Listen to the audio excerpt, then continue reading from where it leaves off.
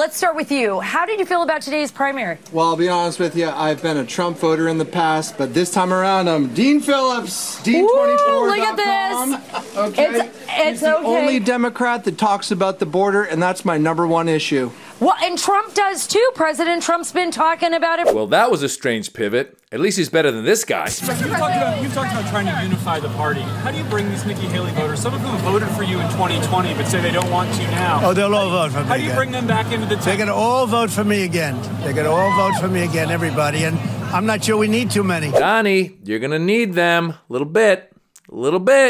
But they don't look like they all want to come back to you. Anything but Trump. That was your priority. That's my priority. Is that the biggest reason you supported Nikki Haley? Yeah, I'd say. Because of Donald Trump? Yes, yeah. And I have no problem with the ladies running things. I have one here. But at least you'll still have these folks. He could stand on the front steps of the White House and commit murder, and I'm with him. Explain that to me. That's amazing. I mean, look, he's the only man we've ever had in my lifetime that stood for America as president. Now, I was a George Herbert Walker Bush man and all that, but they don't anybody compare to Donald Trump. He loves this country, and that's why I love him. Well, folks, things got interesting at the New Hampshire primaries when Donald Trump pretty handily beat Nikki Haley, and he thought she's going to get out of the race. And yet, she did not. She stayed in, which makes it exciting because now they're going to go after each other. Now she's started to talk about how old he is.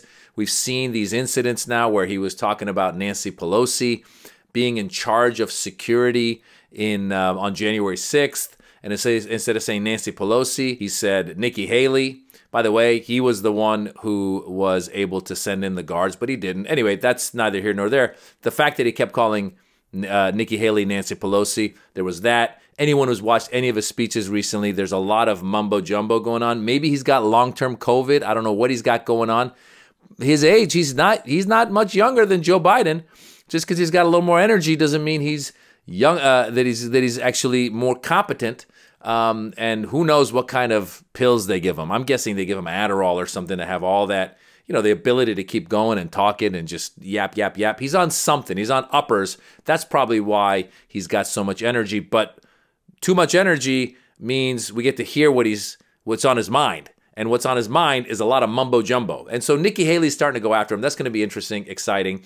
The odds of her winning are pretty low because we saw that guy who said, Donald Trump could stand at the White House and shoot somebody. I still support him. So he's got a hardcore base in the Republican Party of people who don't care. They really don't care. Basically what he's done, because what that guy was saying when he said, oh, he's the only one who's really cared about America. The truth is Donald Trump has not cared about America. Donald Trump has cared about Donald Trump. We all know that. But what he has done is he's allowed people like this guy who was talking to think that we're going to go back to a time when white men ran the country and they were in charge and they were in power and women and people of color all knew their place and they didn't want too much, and we're going to go back. Make America great again. The idea of again. The way it used to be back in the old days.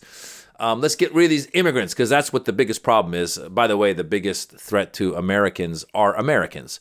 We shoot each other. Immigrants, statistically speaking, commit fewer crimes than the American citizens. So that's just another side point. And then you saw earlier in these clips the former Trump voters who don't want to vote for Trump. So the one thing Trump's going to do in the general election, if he doesn't end up convicted, that's the one Hail Mary that Nikki Haley has, is a conviction. If a conviction comes up, then there may be some Republicans who go, wow, this automatically will mean that we'll lose the general election. Let's vote for Nikki Haley. By the way, Nikki Haley would probably be a better candidate in the general election, no matter what the polls are saying. The truth is Donald Trump inspires people to come out. And what he's going to do is he's going to inspire Democrats to come out. Because most people that are sane know that this guy is a dictator waiting to happen. They know that he committed a crime. They know that he tried to overthrow democracy. He does not care. He doesn't care if he lets loose his white supremacists that showed up, your Proud Boys and Oath Keepers and all those types. And there's a lot of those types out there that are waiting and supporting Donald Trump. So where are we? Where we're at is it's going to be exciting. The odds of Nikki Haley winning the primary are very low, the Republican nomination. But at least she'll keep going. Hopefully she'll stay in as long as she's got some donors that feel that they can run ads, that can chip away at Donald Trump's lead. She can start attacking. It'll be interesting to watch her actually attack him. So it might be a little too late, because if you recall in the first debate, they said, would you vote for Donald Trump even if he got convicted? And she said yes. And then they said, would you pardon him? And she said yes. She's basically been kissing his boots for a long time, as have all the others. Anytime one of them lost, they just fell right into line. Tim Scott the other day was at one of Trump's rallies with Vivek Ramaswamy, and they're just back there just licking his butt. I mean, that's what it is. It's sad. It's sad to see grown men do that, but a lot of them have. We saw it with Lindsey Graham. We saw it with Kevin McCarthy. They all fall in line because they all realize that this Republican base that they've created is a non-logical base who has found this guy, Donald Trump, who's willing to tell them anything they want to hear and not able to deliver, but willing to tell them anything they want to hear and let out their inner racist, let out their inner misogynist, let out their inner fill in the blank.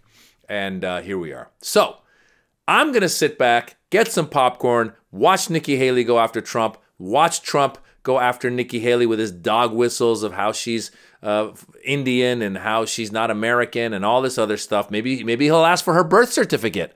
Let's take some bets right now. What's he going to do? He's going to say, I want to see her birth certificate. She wasn't even born here. What's he going to say about Nikki Haley? He's going to say that he's going to find something about her being a woman and saying, well, once a month, you bleed once a month and therefore you shouldn't be president. Something like that's going to come out of Donald Trump. We're all waiting for it. We're waiting to see what happens. Very exciting. Unfortunately, I wish we didn't have this, in all honesty. I'm sick and tired of Donald Trump. I can't believe he's still running. I can't believe that he's the leading candidate for the Republican Party, and I cannot believe that he's not in an orange jumpsuit in jail right now. I'm comedian Maz Jobrani. Follow me on social media. Come see me live. I'm touring all over the country. I'll be in Boston, New York, Austin, Texas. MazJobrani.com. Check me out. Let's have a laugh, and let's enjoy the next few weeks as they go after each other.